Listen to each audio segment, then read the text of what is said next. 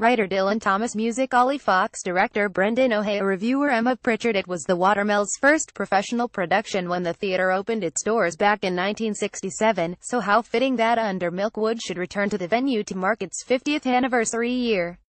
And, with a cast led by the talented and versatile performer Alistair McGowan, the Watermill knows how to celebrate in style.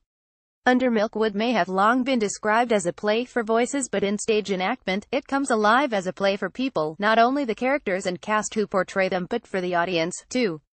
With director Brendan O'Hare's simple staging combined with the intimate nature of the 220-seat Watermill Theatre, and the fact that this 19th-century timber-framed venue, as the name would suggest, it is a former working mill, gently creaks like boats caught in a breeze, it's almost impossible not to be transported to the fishing village of La Regub, where the action takes place, in two 50-minute acts, and through the intelligent, laden descriptions that he is famous for. Thomas tells the stories of 50 of La Regub's inhabitants, laying 24 hours of their lives and innermost thoughts bare for the audience to laugh at, sorrow over, judge and, perhaps, even relate to.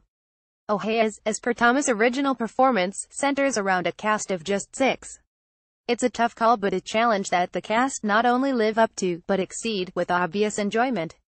Take Royal Welsh College of Music and Drama graduate Ross Ford, who portrays the inner plottings of wife-poisoning Mr. Pugh with a surprisingly warming charm; Lynn Hunter, who captivates as the tormented love-lost Captain Cat; and Caroline Sheen, who you may recognize from the 2012 film production of Les Miserables, and who couldn't be more convincing as the hoity-toity Lord Cutglass one moment, than the sweet-voiced mother of Minnie Polly Garter, the next.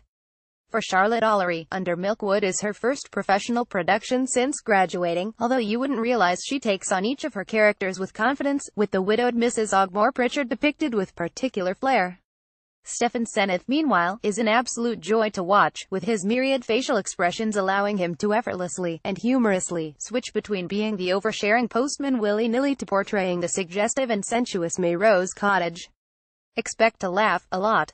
Last but by no means least, is McGowan, who takes the role of the omniscient and omnipresent narrator or voice, executing the lengthy, frequently tongue-twisting, script with faultless precision and voice control. An energetic, electric and, above all, a fun portrayal of Thomas' insightful drama, and deserves more than this short run. Runs until Saturday the 4th of November 2017. Image Philip Tull. Under Milkwood, the Watermill Theatre, Berkshire. Writer Dylan Thomas, music Olly Fox, director Brendan O'Hare, reviewer Emma Pritchard. It was the Watermill's first professional production when the theatre opened its doors back in 1967, so how fitting that Under Milkwood should return to the venue to mark its 50th anniversary year. And, with a cast led by the talented and versatile performer Alistair McGowan, the Watermill knows how to celebrate in style. Under Milkwood may have long been described as a play for voices, but in stage enactment, it comes alive as a play for people, not only the characters and cast who help